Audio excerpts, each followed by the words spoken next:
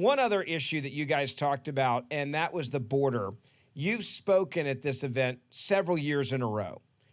I wanted to get your take because I wanted to see what the audience was going to do. I was really intrigued as I was watching this online as you were there. Was the audience going to change on the issue of immigration reform and border security? Because the onslaught of illegal immigrants coming across the border into Texas and what it's happening around the country, seeing this debate change very quickly with Democrats like Mayor Adams and the governor of New York and others. Did the audience change in Austin, though? Because go outside, go anywhere in Texas, you can see the difference in how the state's changing because of so many illegal immigrants coming across the border. Were they willing to have a different dialogue this year? Not remotely. Unfortunately, left-wing college students live in an ivory tower.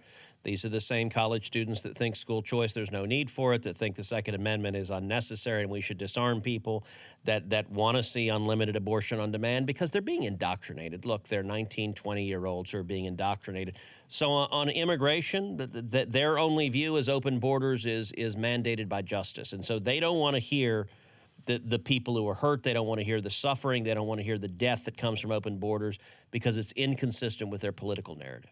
Take a look at this video. It's interesting. And it's a problem that is man-made.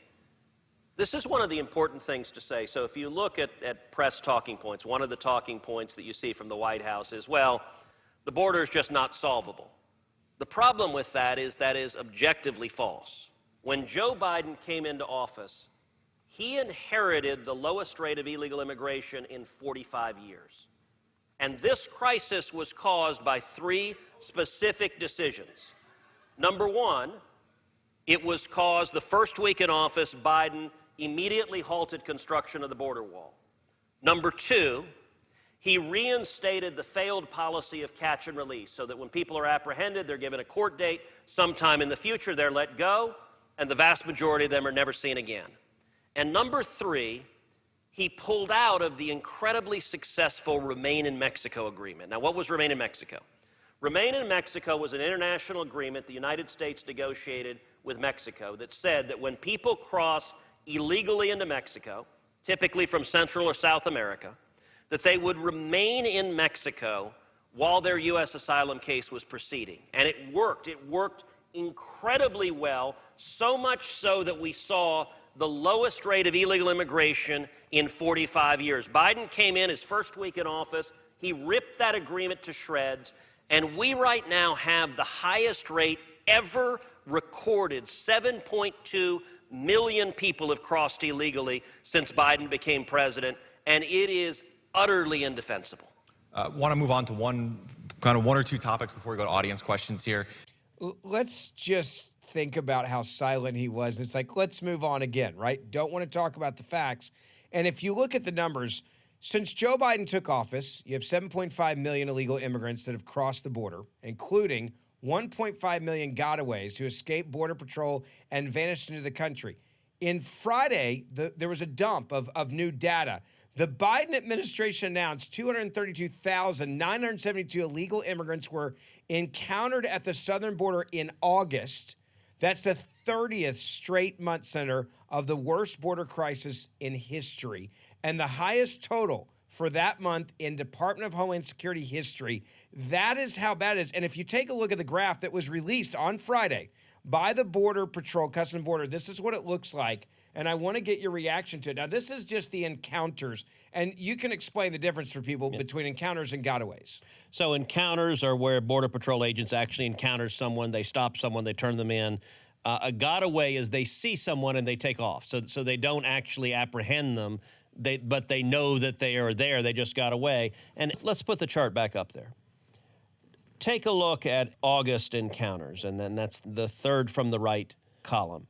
So August of 2020, there were 50,014 encounters. Now, that's a lot, but 2020 was the lowest rate of illegal immigration in 45 years. Who was the president then? That would be Donald Trump. Just making sure everybody knows that. So 50,000 in 2020. 1 year later, August of 2021, 209,840. So it's increased 400%. First year Biden's in office. August of 2022, 204,087. So it stays up 4x where it was under Trump. And how about August of 2023? They just released the numbers. 232,972. It's nearly 500% where it was in August of 2020. And if you look at this chart, that same ratio is there every single month, October, November, December, January, February, all the way through. You see numbers that are about a quarter of what they are now, a 4x increase, and that's what happens when you have open border Democrats who empower the cartels and among other things, make billions of dollars for the cartels in human trafficking and drug trafficking, not concerning themselves with the death and suffering and misery that results from it. There's a civil war in the Democratic Party right now over the immigration issue. We're seeing, Mayor Adams come out, the governor of New York come out, and it's hard to just overlook what's happening at the border. There was an interesting Fox report that I think put it in perspective for people, and I wanted to make sure we played it in the video pod, and many people that are listening to this right now, they're listening on audio only. You can go watch the video that we're about to do on YouTube, all right, because we're doing this one with video and audio. Go look at it because this is something that should go viral and people should see. Yep. Take a look at this. I can tell you that early this morning in Eagle Pass, we witnessed one of the largest mass illegal crossings we have ever seen in the last 2.5 years of covering our southern border. We'll get right to this video. Take a look at this stunning footage. Border Patrol sources telling us just after midnight, about 2,500 migrants crossed illegally into Eagle Pass. You can see this lengthy line of them stretching from shore to shore in the river. This video perspective coming from the Mexican side of the river in Piedras Negras. One of our contacts over there shooting this video as they essentially bum rushed Eagle Pass last night. You saw that, and there was another video also went viral, and that was a train coming towards America filled with people, and it's like the cartels have figured out, hey, they're not going to stop us. In fact, the more that we send, the more likely it is to be successful. We can just bum rush the border, and this administration will not stop us. Yeah, let's put these numbers in context. So as we've discussed on the pod before, Mayor Adams in New York has said that New York City is in a crisis. They've had 110,000 illegal immigrants. He says that 110,000 illegal immigrants is destroying New York City. Now, I want to focus on Eagle Pass, where if you watch that video, you just saw the people crossing. Eagle Pass is a small town on the southern border on the Rio Grande River. It has a population of about 28,000 people, so it's a little town. On one single day last week, more than 4,000 illegal immigrants came into Eagle Pass on one day. Now, 4,000 people in a town of 28,000 people is about 14% of the population. About 14% of the population of the city came illegally into Eagle Pass on one day. What would that be in New York City? New York City has a population of about 9 million people. If 14% of New York City came into New York on one day, that would be 1,260,000 people invading New York on a single day. Mayor Adams says 110,000 people over 2.5 years is a crisis destroying the city. Well, how would he feel about 1,260,000 people entering the city on a single day? That's what Eagle Pass saw on one day last week. And you know what? They saw thousands more the next day and the next day and the next day and the next day. And these Democrats do not give a damn. Border Patrol Union put out a very interesting tweet, and this is what they said as they put this out. It said from September 1st through the 20th, the Biden administration ordered the release of more than 100,000. This is the order of the release of 100,000 legal border crashers, enough to double the population of cities like Yuma, Arizona. Think about what Biden is doing to this country with his out-of-control border policies. How many millions more? That's not like exaggeration. When they say Border Patrol Union is saying how many millions more, that's a very accurate statement because there are millions. Look, they're at 7.5 million, and Joe Biden and Kamala Harris and Chuck Schumer and Alejandro Mayorkas and every Senate Democrat and just about every congressional Democrat, they want 7.5 million to go to 10 million, to go to 12 million, to go to 15 million. They want as many as possible. And by the way, if you don't believe me that they want as many as possible, take a look at the governor of New York, Governor Hochul, back in 2021, so just 2 years ago, where she is explicitly inviting as many as possible to come to New York. Take a look. So our message to the world is, send us your people, send us those who need the cloak of comfort that we can demonstrate as New Yorkers with big hearts and open arms, and we'll provide a safe haven, particularly for these Afghan refugees who are so proud that are here. We have already 7,500 Afghans living here already, and we expect to have another 1,800 more. And we send a message from day one. We'll take as many as you want to have come to New York State, because it's a huge point of pride for us. And we'll support them to build a whole new life. Open arms and big hearts in 2021. Okay, and she also said, we'll take as many as you want to have come to New York. Please come. So that is the approved talking point of left-wingers. Now fast forward to 2023, same governor. Here's what she says this year. It certainly will, because about 41% of the people in our shelters today are from Venezuela.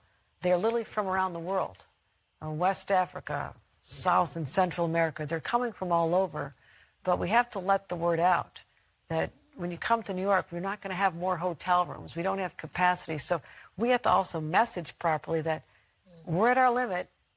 If you're going to leave your country, go somewhere else. But the smarter thing is to apply for asylum before you leave your country, and then you'll have a different experience when you arrive.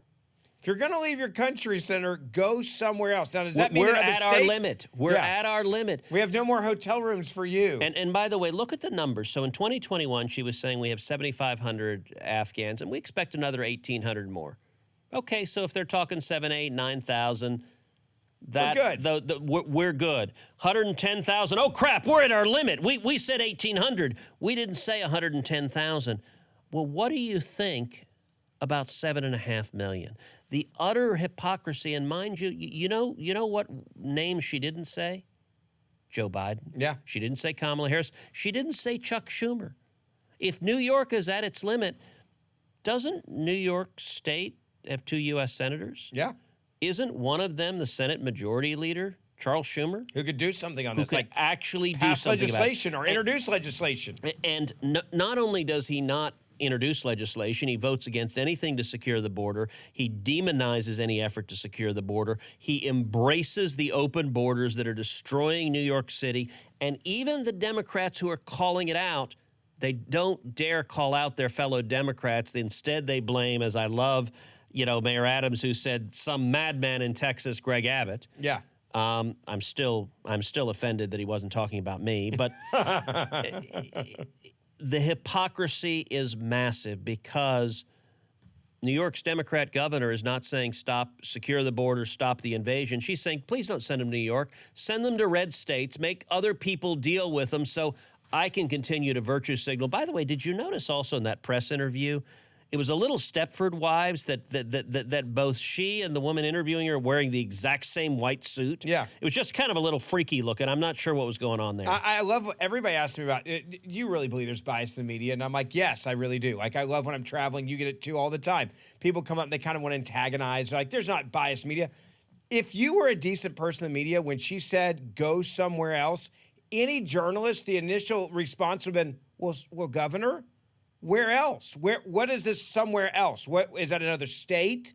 Are you telling me to go to another country? There was no follow-up there on CNN at all. No, because there's no response to that. Go somewhere else. What they mean, and actually the Biden White House said that, go to Texas. Send them all to Texas, because they hate Texas. And they figure if they invade Texas with enough people, they'll flip it blue. And you know what? If the cities are bankrupted, and if people die, and if children are assaulted, and if there are drug overdoses, all of that is an acceptable price for their partisan political objective.